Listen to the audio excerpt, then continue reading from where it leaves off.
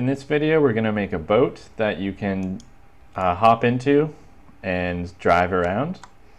So I've made this scene with some water. If you're wondering how to make the water, it's Assets, Import Package, Water Basic, and then Import. And then down here on, where is it? Standard Assets, Water. We've got the two waters. And you just raise it to a height you like. Put it at 0, 0 for X and Z. And then make it a lot bigger. So that's the water we've got. And I also found a boat. So in Assets, I made a folder called Meshes, Boat. So I have this boat, and I just Googled free 3D models and found a boat. And this has no texture, so I can just click and drag, and that usually works. So it's not great actually, but really doesn't matter. So this is the mesh. I also actually want an empty container for this, an empty game object, because there's a difference between the boat brain and what the boat looks like. So this over here is what the boat looks like. So we want to do game object, create empty. We're going to call it boat. And now we're going to click here. This is our boat appearance, and put it into boat. So now, and also the appearance should be at 0, 0, 0. And our boat now, so only move, there we go. So now we only want to move boat. We don't want to move the appearance here. We just want to move boat. So that's really because the appearances might need to be rotated. If it's at 0, it's going to be like this. And it's going to be hard to work with steering if we do it like that. So we're going to work with steering on the empty container boat that's at 0, 0, 0 rotation. It's much easier. You also need a collider so we don't just pass through the boat. So you click on the appearance one, the one that has the mesh renderer, and we're going to add mesh collider. So you can only add a mesh collider to something with a mesh renderer. Now when I press play, I can hop in, and that's it. So now we want to, when we hop in, I want to press a button and lock into the boat and then steer around. So we're going to make a new script in Assets, Scripts, and really any folder, create, right-click, create C# script, call it boat controller, and open that up to edit it. Okay, so you can just ignore this line, that's just me. So what we need to do is we need to get control of the player and the movement, because when we're in the boat and we press forward, we don't want the player to go forward. So there's the character controller, we need a character motor, and we need the actual player. So this is the character controller will have information about us moving. The character motor has, we can change how we're moving or change our controls. And this is the actual player with everything in it. So when we start, we need to make CC, we need to find object of type character controller. So there should really only be one of these in the whole game. That's the only way this is going to work, and it will work because that's all we have for our player. So we have a character controller, character motor. The player is going to be the game object that's attached to the character motor we just found. So if we go here, player, character controller and character motor, they're both here, and they're attached to the player. So now that we've got CM, we can get player as well. Now one thing we're going to need to do, just like how the appearance of the boat is inside our boat container, when the player jumps on the boat, we're going to want to attach the player like this, so that the boat will then contain both the player and the appearance of the boat.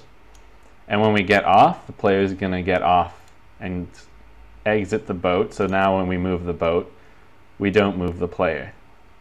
The player is still there. We move the boat. Player is still there. So we want to do that, but during the game. So we're going to have to keep track of whatever the player is attached to now, and we're going to have to attach that to the boat. So that's going to be, and I'll show you how to do this. It's just like this. Default player, I don't know, transform. I could have called that anything. It's just a transform. The transform is how you talk about these containers. So the default transform is going to be what it starts at. The parent is whatever's container it starts at. So now we need to make a function that checks if we're close to the boat. So is player close to boat? And bool means it'll give back yes or no, true or false. And we're going to say, we're going to get the distance between us and the player. So the boat is going to be here. Oh, wait a sec. Vector 3. So vector 3 has a bunch of functions to help us with this. Distance is one, and it takes two vectors. It'll take our position of the boat and also the player position. So this will be a number. It could be 1, it could be 1,000. It's how far we are from the boat. I'm going to say we're close if it's less than 1. So we're going to return if our distance is less than 1. So if it's 0.5, we're really close. Is player close? Yes. It'll say yes. So in update, we're going to say, I want to press a key to get on the boat. So input.getKeyDown. Key code is going to be E, I guess. So if we press E and we're close to the boat, then I want to do some stuff here. Okay, so we're actually going to make a new Boolean to keep track of is driving. Are we driving? We'll start at false. And we're going to make a new function as well called setDriving, and it'll accept is driving.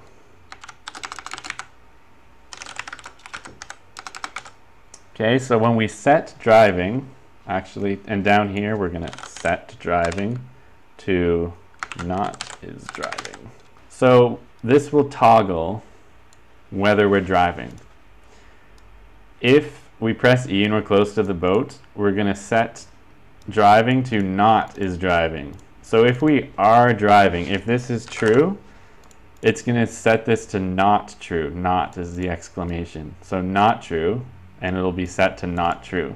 If it was false, then it'll be not false, which is true. So this here is the same as this. So that's how that's working. So it'll toggle is driving. And then here we can write all the code that'll be whether we're attached or not. So CM, we got to turn off our players that's moving and turn off the controls so we can't, oh, not false. There we go. So if we're driving, so if this is true, we want to turn this off. So true, we want to turn it to false, so we're turning this off. If we're not driving, if this is false, then we actually want to turn on our controls because we're not driving and we're walking around. CM is walking around. Finally, we have to put the player in the right container. So if is driving, then the player.transform.parent will be, so if we're driving, we want it to be the boat. Whoops. It's actually just game object because this is ourself. The boat controller is attached to the script. Boat controller is attached to the boat. So game object is the boat. However, if we're not driving, that's what this is. If we are driving, do this. If we're not, then our parent is our default player. There we go. So we'll save this and give it a shot.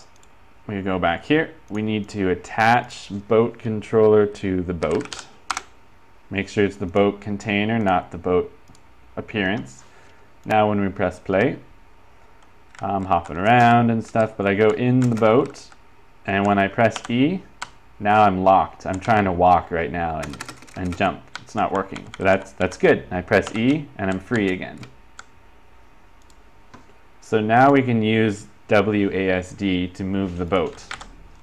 And we're going to take advantage of Unity. They set us up with some physics. We're also on the boat going to add component rigidbody.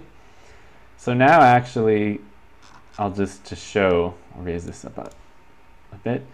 The boat's going to fall, right? But it's going to fall through the floor as well. There's no collider. That's okay. I just want to use the rigid body so I can apply physics forces and stuff to it. That's okay. We don't want it to fall though. We could turn off gravity, but if something hits it, it's going to fly away weirdly. So these constraints are useful. I'm going to freeze the Y position, and I'm also going to freeze these rotations, because we don't ever really, this is kind of complicated if the boat starts doing stuff like that. We're really going to keep it so it can only rotate like this.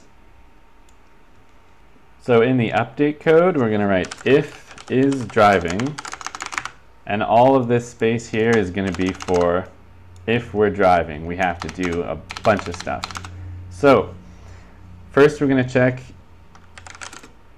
if we want forward thrust. That's if we're moving forward or backwards. It'll be start at 0. If input.getKey, we don't want to do getKey down because that would do it just once. If we hold forward, we want to keep doing forward. Okay, key code is W. So if we press W, forward thrust will be 3. If we press S, is back, it'll be -1. And same thing for the sideways. This will be turn thrust, starts at 0. If we press A or D, it'll be 1 or -1. So here we need to apply our forward thrust. We're going to use our rigid body that we added, and we're going to say add force. Now we need a direction and a power. So forward thrust is only a power. We got 3 if it's forward and -1 power if it's backwards. We need a direction, and the direction, if this is our boat from the top, the direction is, we want it to be like this. And you can get this sort of direction from that boat container. It always knows what forward is. So if we come at a different angle, then we need to change this vector. Well, we always can find out what it is. All that is our game object has a transform, and you can just say forward. So this is the unit vector in the direction that whatever's forward. We're going to multiply it by forward thrust. So it's no longer going to be a unit vector. It'll get a little bigger if it's 3 or whatever. So that'll add that forward force. Now we need to use the turn thrust. So that's going to be rigid body. Instead of a force, you could apply a force like to the side, like twisting it around. But we're going to do a torque, adding a relative torque.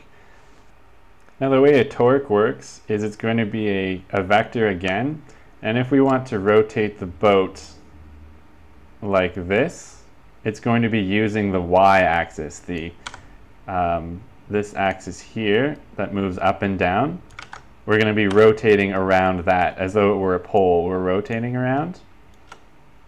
So we're going to rotate like that, and the vector, if it's long like this, it will rotate fast.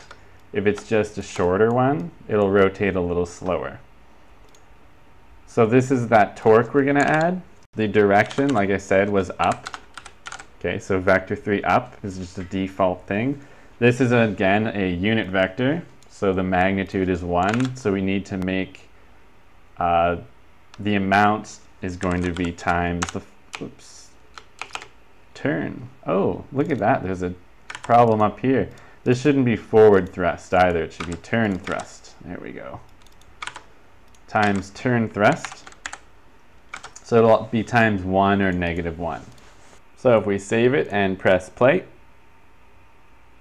and we hop in the boat, press E. Oh, there you go. So now we're in the boat, and we press forward, we go forward, back, we slowly slow down. And if I turn right, well, right is left, okay, whatever. Yeah, so there you go. One thing that's gonna be a problem is we can start going really fast and faster because we're applying a force and there's no limit to it. It just keeps adding more of a force and you will keep accelerating and accelerating forever. So that's a problem. I'm gonna make this 2, is player close to boat, just so it's easier to hop in. We're going to want to make our velocity, give it a max. This is called a clamp. So we're going to set our velocity is going to equal, we're going to use a function in the vector 3 called clamp magnitude. We're going to give it that same thing, the velocity vector, and we're going to clamp it to 5. So what this will do is it'll take,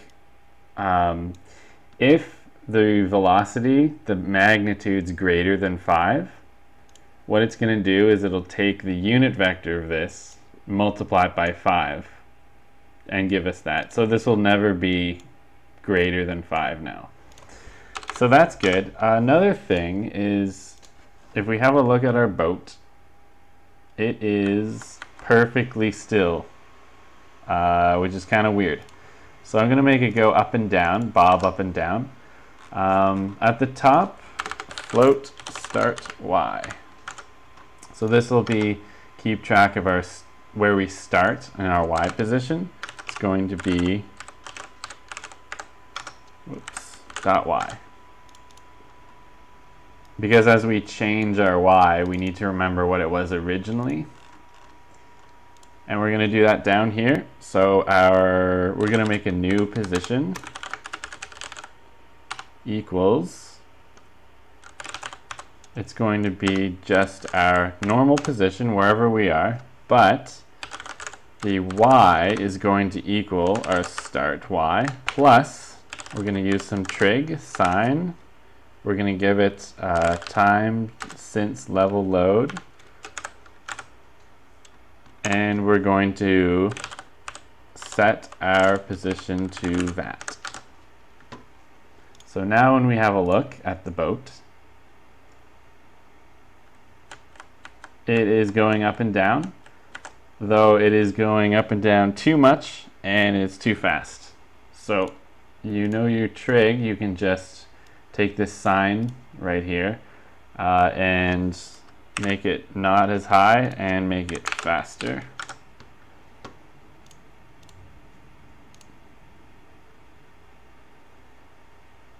And there you go. Now it's going up and down, looks a lot nicer, and you can hop in and zip around in your boat. Oh, my left and right are still messed up. So just right here, there we go. 1 to -1 and -1 to 1.